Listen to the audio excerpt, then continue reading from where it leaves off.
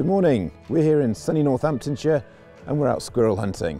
Now this doesn't look like a late November day. Beautiful bright sunshine, and it's actually caught me a little bit by surprise. Today I'm wearing my Deerhunter Mouflon Long Winter jacket, expecting to be sat in the cold for a little while, but I don't think that's going to be the case today. The grey squirrel population in this area is exploding in recent years and really needs to be brought under control. It's a very important part of the woodland management programme here on the estate.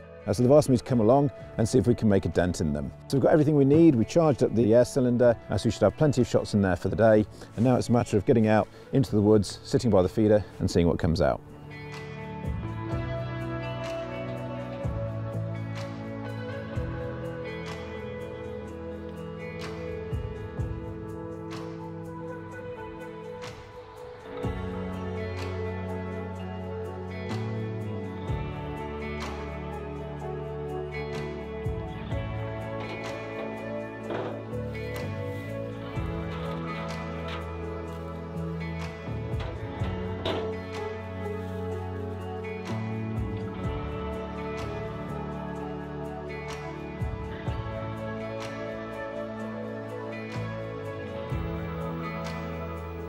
Now today I'll be using an Air Arms S510 Ultimate Sporter. This is the high power version. I brought that today because I don't know the distances over which I'm going to be shooting.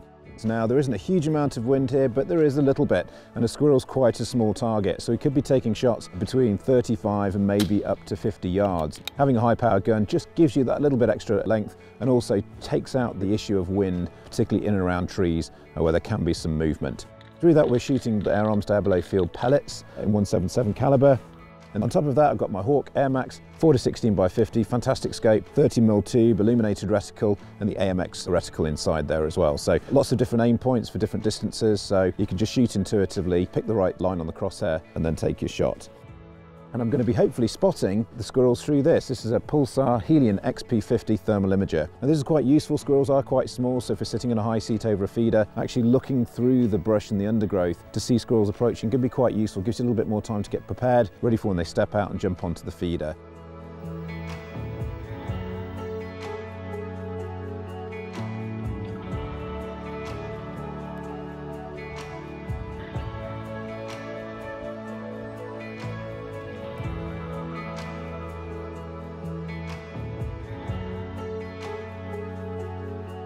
So it's been an interesting morning. We've been out here for a couple of hours. We've not seen anything from the Highseat. We sat up there first off looking over one of my deer feeders that we've put out to concentrate the muntjac at this time of year. But the bush here is very, very thick. Now I've picked up a couple of squirrels on the thermal, but unfortunately because of the dense undergrowth, as soon as I try and look through the scope, they've disappeared. So in some ways it's a great tool, in other ways it can be slightly frustrating. But there's no point in sitting out here for too long. Clearly the squirrels are in on the bird feeders and we don't want to make too much noise and disturb the undergrowth here. There's still shoots here, and of course we want to come back next week for muntjac and don't really want to be pushing them around too far. So there's another couple of sections of woodland that have pheasant feeders in them that are in slightly more open areas, and we're going to go and have a quick look at those.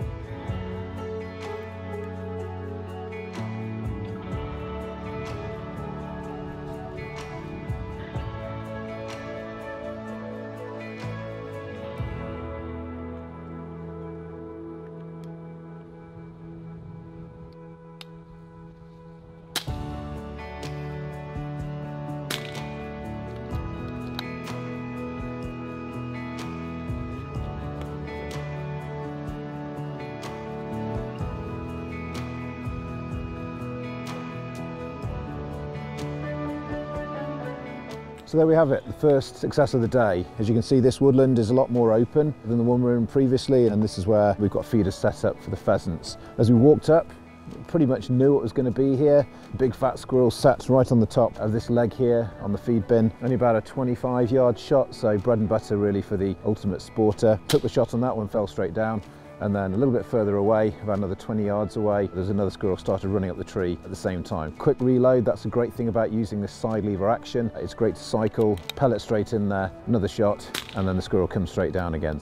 Sometimes all you need is a bit of a change of scenery, but they're going to be where the food is. This is what these feeders are for. This holds the pheasants into these areas of woodland during the winter because all the other food sources are dead. Of course, there's no insects and there's no fresh shoots or fresh growth at this time of the year, so the pheasants really need this to hold them in the same area, make sure the shoot works. So when you've got a bunch of voracious squirrels tucking away in there as well as the muntjac deer in the forest, very quickly these feeders can get emptied, which means that the additional cost of running the shoot and also a lot more work for the gamekeeper to keep them topped up.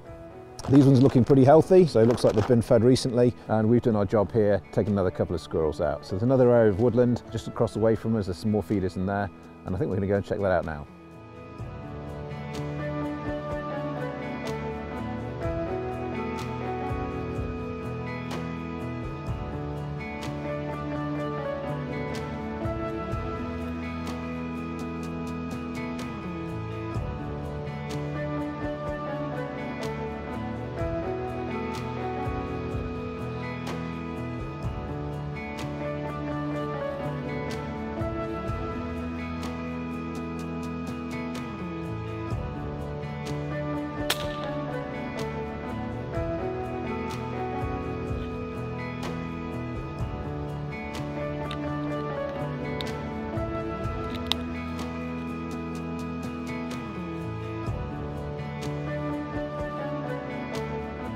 Perfect shot, perfect headshot. Not as big in the body as the other ones that we've seen, but nicely killed.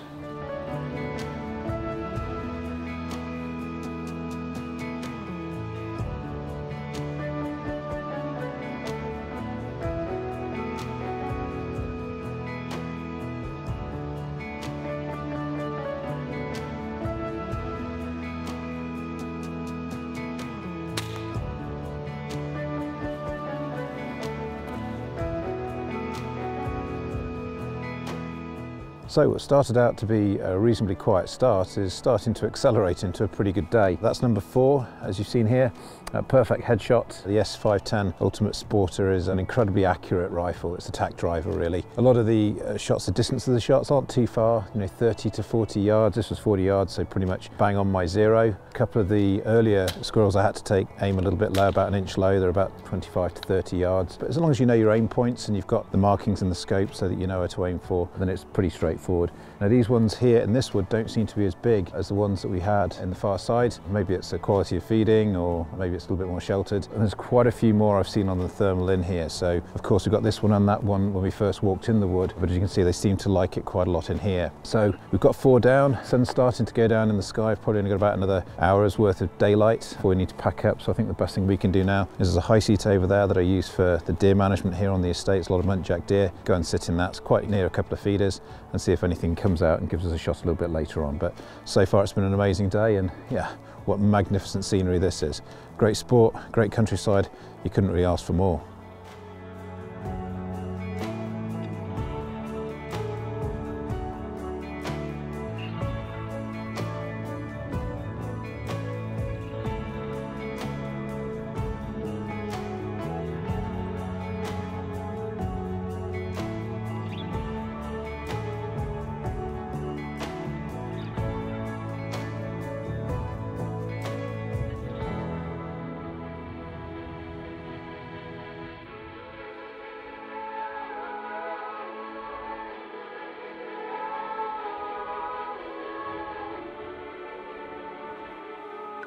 And so it's been a spectacular day, both in terms of the weather conditions and also a successful squirrel hunt. Now the Air Arms S510 Ultimate Sporter is a very reliable, very accurate air rifle, so I knew I was going to get good performance from it. Same again with the Air Max 4-16x50 scope. It was one of Hawk's best, perfectly suited for small game hunting. But the real star of the show today, I have to say, has been this, the Pulsar Helion XP50. Thermal imaging really does take the guesswork and the energy out of spotting game. If it wasn't for the Helion, we certainly wouldn't have been able to shoot the last 2 squirrels in this wood here. Of course, the first 2, the large ones in the other wood, they were just sat on the feeders or on the trees next door, so they're pretty easy to spot. But as you're walking through, taking the time to scan the area with a thermal really helps to pick out the animals against the backdrop. The squirrel's fawn colouring fits really well against the trunks and the branches of the trees. And a couple of times as we'd spotted squirrels, I'd look through the thermal, very clearly read, very clearly identifiable, look through the scope and it just looked like a knot or a sticking out the top of the branch. So, without this, I don't think we'd have been as successful. But once again, it's a great day. Just being out here is a real privilege. Not everybody gets to do it, and we get to do it during the school day as well, which is it's great fun. But the weather's starting to come in now. I can feel it's starting to get cold in the air. There's not many pheasants in here, and the feeders don't look like they're being hit in this wood particularly as much. So I think it's a good time now to get packed up, go and grab a coffee and head for the hills. But yeah, another fantastic day out in the countryside.